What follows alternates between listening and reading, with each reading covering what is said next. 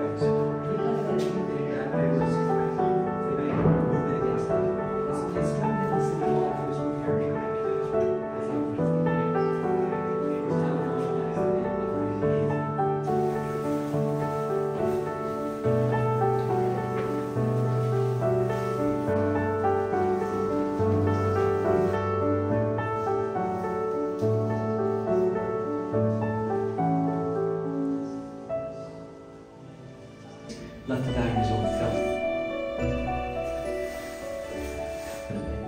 October 16, 4 a.m., she's brought here to her cell, her hair cut short for the guillotine. She writes her last letter, which is right here, to her sister-in-law, Madame Elizabeth, who is in the letter. She asks for one thing. She asks her sister-in-law to try to save her son. She never really mentions her daughter. She doesn't care about it, of course she cares about it. They finally organized the trial. What is here to organize the trial?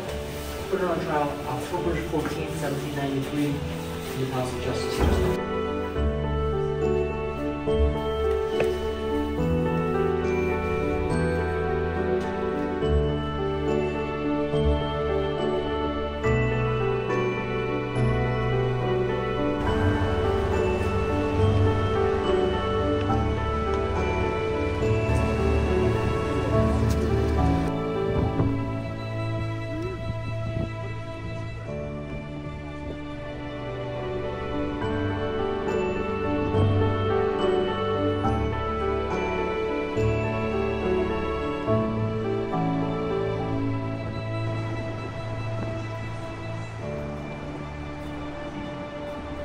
I just got done doing the walks tour. It was amazing. We had this really fantastic tour guide named Avi who just, his enthusiasm carried over so much. A fascinating like 3 hours. We started out learning about the history of Paris and how the Romans took it over from the Celts. We went over to Notre Dame, which obviously because of the fire, you still can't go in, but it's amazing how much of the rebuilding they've gotten through just since I was here in March.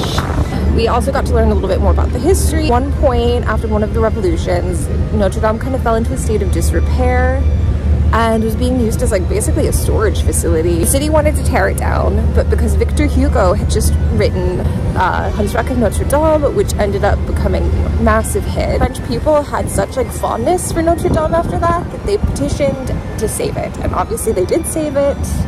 Otherwise, like, we wouldn't have it today, which is kind of insane to think about. After that, we went to Sainte Chapelle, which honestly, have never done it mainly because the line's always crazy. But with this, you get to skip the lines, so we got to go straight to the front to hear all the history. Honestly, if you would have gone in by yourself, like, you would have missed out. Like the fact that the stained glass windows each represent like a book of the Bible and different stories and just, you know, little details like that. So it's absolutely stunning. Like, highly recommend going there. And then after that, we walked through basically the Department of Justice, where like back in the day, like they used to house the prisoners, including Marie Antoinette. So that was really cool. We got to see the history of the guillotine, and before that, like kind of how being drawn and quartered happened. And honestly, I was blown away by how good it was. So I'm gonna go get my macaroons, have like my nice little dessert. From there, we'll go do drinks in the Latin Quarter, which like obviously is gonna be fun. Who doesn't love wine and cheese?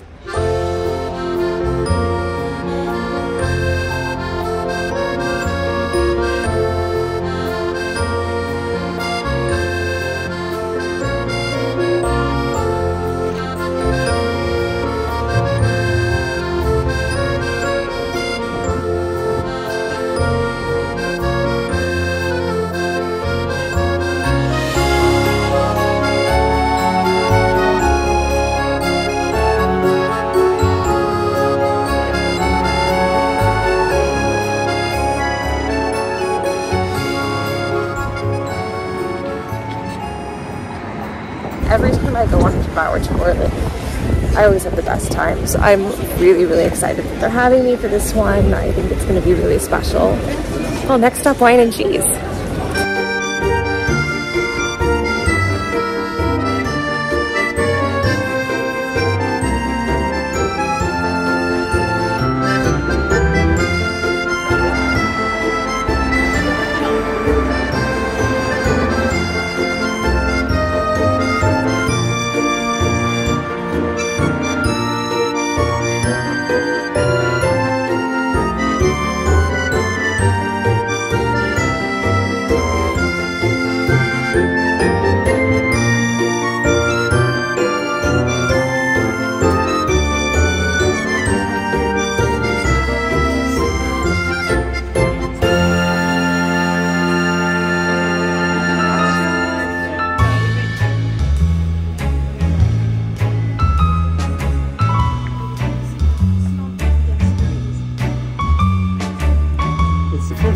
Between these two curtains, this is the color. Even in the color you could tell. Often the champagnes are aged.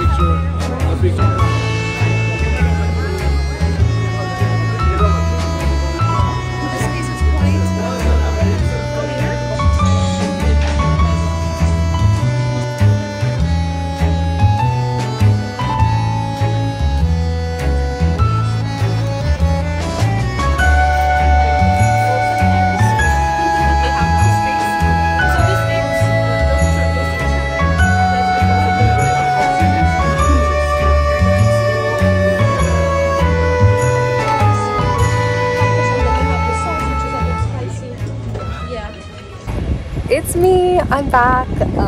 You've obviously seen some footage of my last couple of hours on my Devour Aperitivo tour, but naturally, after a couple glasses of wine and champagne and cheese, there was only so much vlogging I was going to do, let's be honest, because I was going to get distracted by the food and the wine and the company. Every time I'm on a Devour tour, I end up making friends, and this was no exception. Really, I think what Devour tours are about, I'm not going to guarantee you're going to make friends, but every time I'm on a Devour tour, not only is the tour guide amazing, and always the food and wine obviously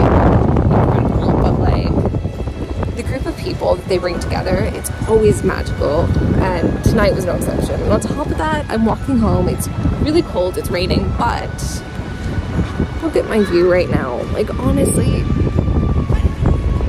how lucky am I? This is what I get to walk home to tonight, and it's midnight in Paris in the rain, and it's freezing. Like, this is my view, and I feel so special and so lucky right now.